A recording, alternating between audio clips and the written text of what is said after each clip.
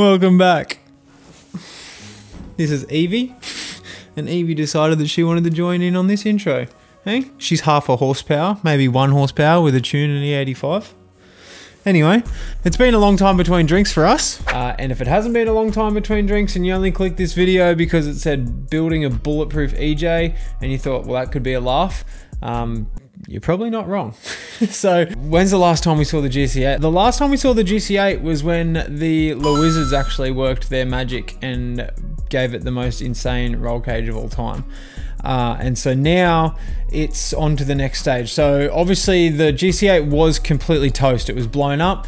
First things first, we are not mechanics, not engine builders. We're not offering advice on how this should be done or how you've done it different or anything like that. Literally, Dean's old man, which is the guy that you'll see me putting together the motor with, never put an EJ together in his life. Did some homework, did some digging, found out every single thing that he could about the motor, put it together with a nice informed opinion. That's exactly how it went while we drank beers. That's exactly how it went. So anyway, enough of the small talk. Let's jump in. This is definitely a different episode. It's more of a voiceover episode because I wanted to get as technical as I could. I think it came out all right. And if you do like it, let me know. If you don't like it, let me know. So anyway, let's jump in.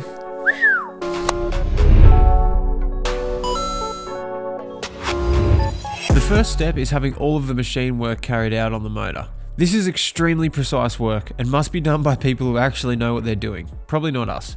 This includes getting CNC billet inserts, cooling them down to below freezing so that they shrink, and then tapping them into the EJ257 semi-closed deck block. This is the process of getting a closed deck block. Other works done were clearance for the 14mm head studs and crankcase dowel inserts down the main bearing journal. Once all of this is complete, the block is decked and it comes out looking like a brand new engine. Subaru Performance on YouTube is the channel to go to for more on this process. This guy is a true wizard at what he does. Now that the machine work is done, we can start on the rotating assembly. Even though we're using really reputable and good quality parts, there's always going to be slight differences in the weight of these parts. So what we've done is individually weigh each piston, each rod, and each gudgeon pin to ensure its weight, and then reweigh it to prove the credibility and then note it down. This is going to allow us to assemble it with the most amount of balance possible. As you can see here, we have on cylinder 1 and 2, 584 grams, and 3 and 4 at 582 grams. This may not sound like a lot, but at high RPM, your bearings are going to thank you. Next up, we're gapping the piston rings. This is done via a feeler gauge and measured to thousandths of an inch. And it's pretty likely that every person, workshop or builder is going to have their own secret sauce for these sizes. In our case, I'm pretty sure Dean just literally found a table that had an extreme boost category, and that was all the convincing that he needed. Gapping the rings themselves is a very long and repetitive job. It involves fitting the ring to the cylinder and then checking it against the feeler gauge to achieve the required gap. If it doesn't fit, then you remove the ring, grind some off in the specialty grinding tool, and then repeat it. Notice when fitting the ring to the cylinder, we use a piston to sit it down. This is to ensure that the ring is in fact sitting flat in the cylinder and not giving us a false reading. Again, also ensuring repeatability. Now that all of our rings are gapped correctly, we also weigh them for the sake of it, allocate them to a piston and rod setup, and then store them away. We now spray the block down with what seems like 45 litres of degreaser, and it's ready for its first assembly. The first job is to confirm our bearing clearances on the main journal bearings. We've done this by using the plastic gauge type method, which involves putting a thin strip of material onto the crank and then torquing the crankcase halves down to the required torque.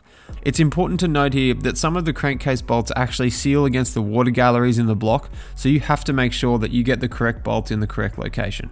The ARP instructions make this super simple. Once the block is torqued down, we then remove it all in the reverse order, and we can carefully remove the crank and measure how much the bearing has squished our plastic gauge by checking it against the scale on the side. This now shows our clearances.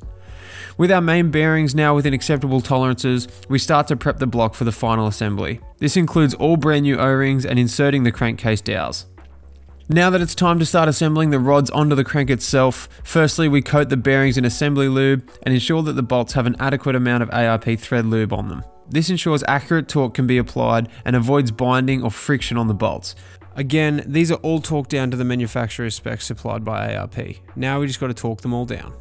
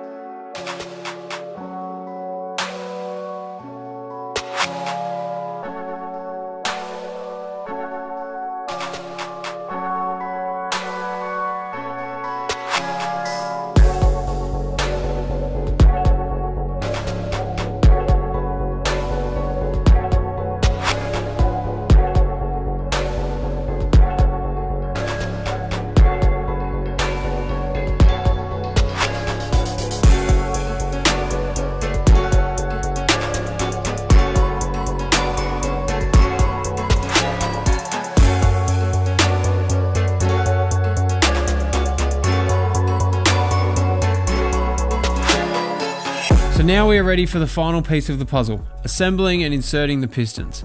The rings are now set onto each piston in their correct order and then compressed with this adjustable tool. Having our time again, I'd recommend buying the ARP equivalent of this tool as it works flawlessly.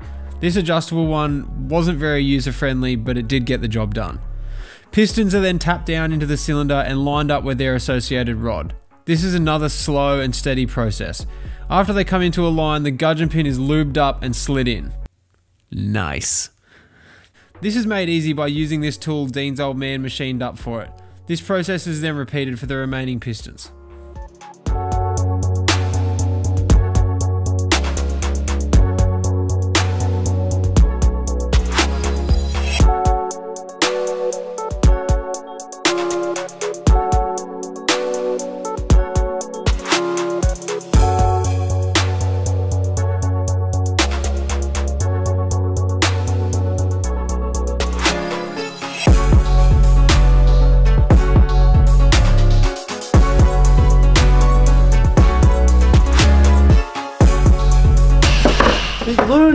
Learning.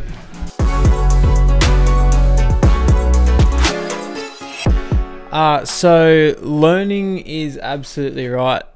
I'm really sorry, but this dog is not going to leave me alone. We back, baby. So learning is right. I learned a heap in that whole experience of just how stuff gets done and how stuff's thrown together. It's something that a lot of people wouldn't see. A lot of people, including myself, would just give somebody a big bag of cash and say, I want this motor, build it. And that's fine. I get that. As you guys would absolutely know, full credit to Dean, who actually bought the GC8 as a side project of the 1,000 horsepower sequential GTR that he built. It just turned out the way that the cookie crumbled was they both got built at the same time. So long-time viewers, you guys would know that, you guys will see that the GTR is actually in pieces in the background. It's not, there's nothing wrong with it. It just happened to be built at the same time we filmed all this. So there's people out there in the world like Dean who will literally build cars from the ground up. Then there's people out there in the world that will literally give big bags of cash to engine builders and car builders and say, I want to go 7 seconds. The GC8 is getting a wild heart transplant. And given the weight of the car, it's going to be pretty out of this world. So anyway, let us know what you thought of this episode. Next episode, head studs going in, cams are going in, heads going on, all the rest of it. It'll be just the part 2 of finishing everything off. So if you guys like this type of episode or you're kind of digging where this is going, then give it a comment. If you didn't like this episode, then I'm all ears. Let me know. I'll get my assistant onto it and she can direct the hate. Hey? What do you think? Pardon? Hey? Don't try and kiss me. Anyway. She's going down. Anyway, we'll see you on the next one. Bye. Ever since you shut the door on everything we knew, you're too late for love, feeling your trip, love, feeling on love, feeling your trip, love, feeling on. Just gonna do this up.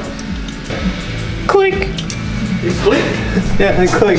The rings are set onto each piston in their. Awesome.